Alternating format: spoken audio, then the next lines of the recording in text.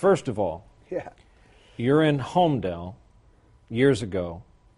Would it have killed you to call a buddy in Middletown? I was 3 miles away at most, sitting in my house.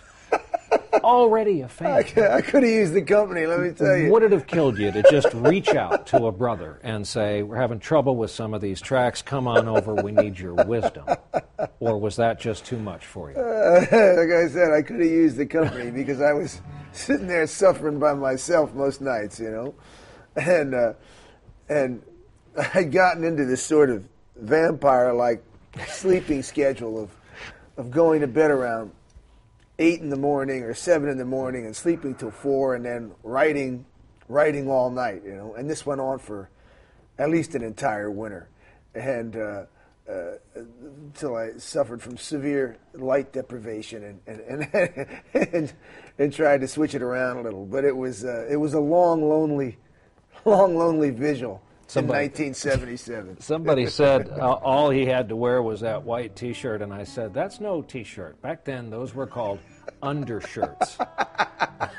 Life looked rough in that house. It looked like a little bit of a prison camp. And what are your memories of the place? Just shag carpeting and bad food and Well, it was always bad food, but the place, it was actually it was a beautiful house that I lucked into. For I was on 165 acres, and I paid like $700 a month rent, and so I sort of lucked into this fabulous farm, and it's all I believe it's all McMansions now. Subdivided, yeah. But the house itself was this big, roomy sort of farmhouse, and it was big enough to set the band up entirely in the living room, and it was a frat house, It was just the guys, and there was serviceable furniture and boxes of cold cereal all over the kitchen, and macaroni and cheese for dinner, and but it was it served its purposes, and I spent quite a bit of time. I guess I lived there for several years. And wrote some pretty good songs there. So, Born to Run comes out, cover of Time magazine, causes guys like me to say to people, "Yes, I'm from New Jersey." Becomes a source of great pride. Right. And what were the stakes as you sat down to record Darkness? Well, part of the stakes were that it also caused somebody at the IRS to say, "Who is this guy, and why hasn't he paid any taxes yet?" so that was a problem. People finally they found out that we existed because we had all been living off the grid in New Jersey for so many years. I simply never met anyone who'd paid taxes. You never flew in airplanes, any of you. We never flew. I don't believe anybody in the band was ever in an airplane until we had our first record deal, and they flew us to Los Angeles, and we were like, kids on a magic carpet, but it was a funny period of time, it was because of the long stretch in between records. It was 3 years, but a lot was good about it. One, I was out of the way, which I liked. I even after the success we had with Born to Run, I never stayed in the center of things. We were down here, and down here in 1977 was a long ways away from New York City, and nobody bothered you. Just you, and you had the locals, and I pretty much went back to living the way that I lived. Before I made the records, and that suited me and satisfied me at the time, and I believe it was good for the music I was writing. So. And you sat down to record Darkness, and you say in no uncertain terms to members of the band, "This will prove whether or not we're worth it, we're good, we're that." Well, I don't say that to anybody.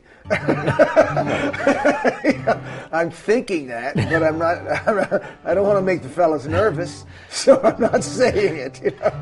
But I'm thinking it to myself, and it's like I said, we are in the show business, not the tell business. So it's all about showing people what you can do, you know. And at the time, you know, we'd kind of been written off as record company creations or one-hit wonders or flash in the pan, or and you know, it was quite a few years in between records, and so it was a moment where I felt you had to deliver something substantial, you know, and it had to be more than just a good record. You felt like it had to be definitive. We wanted to make a record that if you were interested in rock music and the stakes that were being played for in popular culture and rock music in 1977, it was a record you would have to go through. You may not like it, you may like it, you may think one thing, but it was something that would, you know, it was a marker of some sort. And so that was the kind of record I went in pursuing, and which is why, you know, 70 songs later we were still struggling to find it. But we weren't trying to make just any record. We were trying to make a very specific and essential record, you know. And that's really what took a lot of the time. Talk about your process. Talk about control. You say the quote is you were oppressive and obsessive during the recording of Darkness. What did you put your colleagues like that all through? the time, but you know, obsessive. That just came with my. It was sort of where your OCD comes in handy, you know, where you're a dog with a bone, and you're getting a hold of a bone. You'll just gnaw on that thing until it's right, and so that was sort of helpful. But the level of intensity and the demand that it accompanies, you know, thank God everybody was young men at the time, and because it demanded your sort of 24-hour fealty, you know, it was. And because I had no life, I didn't think you should have one either. and so it was all music, you know. I still hold a lot of that to this day, and thank God, you know, we've learned how to make records better to where we can bring the same sort of intensity in and get the job done with a little bit less craziness. But at the time, it was important, and madness is not to be underrated. You know, madness in the appropriate place and at the sort, sometimes at the service of an aesthetic ideal can push you into can help you get to higher ground sometimes. As an adult, as a husband and father and farm owner and veteran of carpools, when you now look back on you and those pictures, those films, what was brimming and bursting inside you, what do you think? I usually think, like, man, I was really skinny. Use a haircut, could use a meal. I had a lot of hair. I had my Italian afro, and I was really skinny. You know, so after that, you know, I recognize myself. You know, I'm still, in a lot of ways, creatively, I'm the same creature. You know, I pursue my work with the same sort of intensity and joy. I get the same joy out of it, if not more.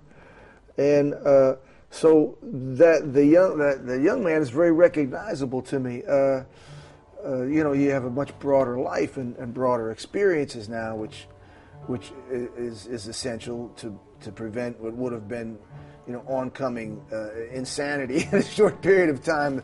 But it's not unrecognizable. It's funny, you know. It's funny. It's fun to see the guys and us at a particular moment when we were involved in this sort of obsessive and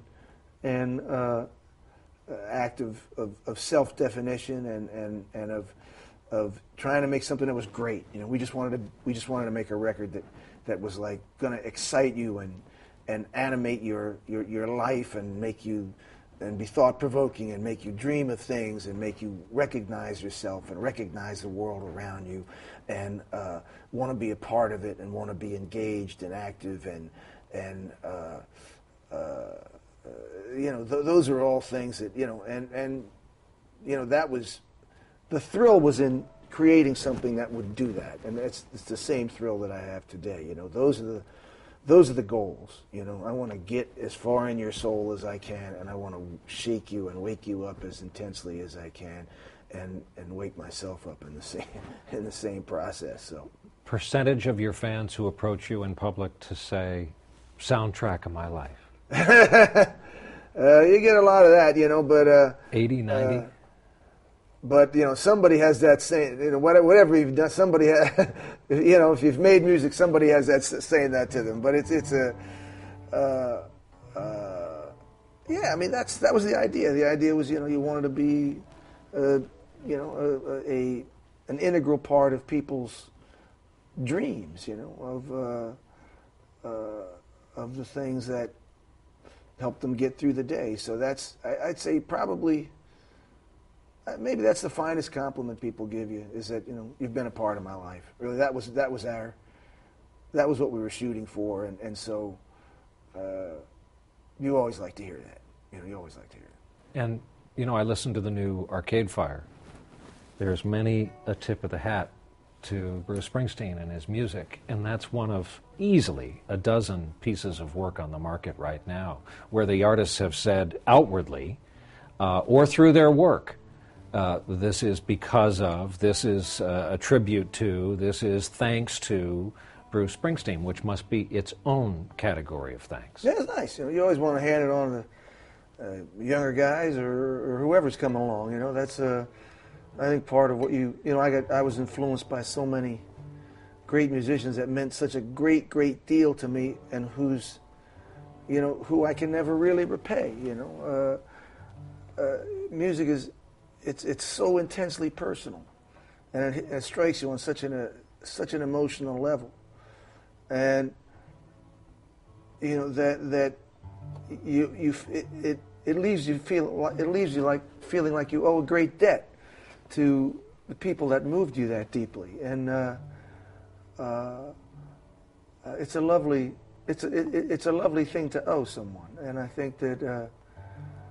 When I see the guys that did that for me, and I've had the opportunity of actually meeting a lot of the fellas that, the guys that did that for me, it's a wonderful feeling, So it's nice to think that, hey, you did something and somebody heard it and they picked up a guitar and now you go, I'll go out and see them, and you'll see a whole different generation of kids just sort of in the thrall of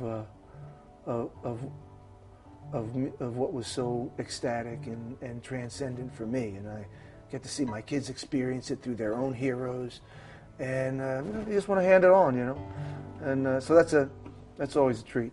What about your country? Think of the world as it was in '77. Carter was president, installing solar panels on the White House roof. Yesterday, after Reagan took them off, President Obama announced, guess what? We're going to put solar panels on the White House roof. And we've come full circle. But, the polls, our own poll, 56% of adult Americans don't think their kids are going to have it as good as they did. That's a soul-crushing stat. 70% of Americans are pessimistic about the future of the country. This is, in many ways, since we do have a soundtrack for life, this is Bruce Springsteen's America. This is your America, too. And what do you think of what's become of it? It's very difficult right now. I think that the economy has shifted. I guess we've sort of gone from running this American business into running this American casino. And the economy has shifted in a way that it's benefiting the very small percentage of Americans at the top, squeeze the middle, and ignores the bottom.